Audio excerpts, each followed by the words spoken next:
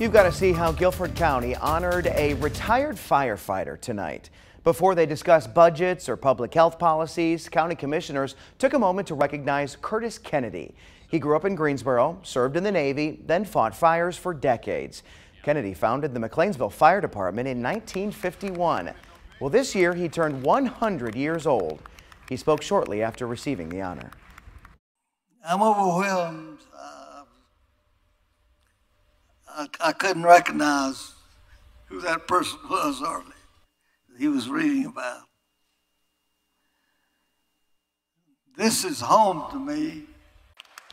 Kennedy also received the highest award from the Department of Insurance. It's called the Order of the Guardian.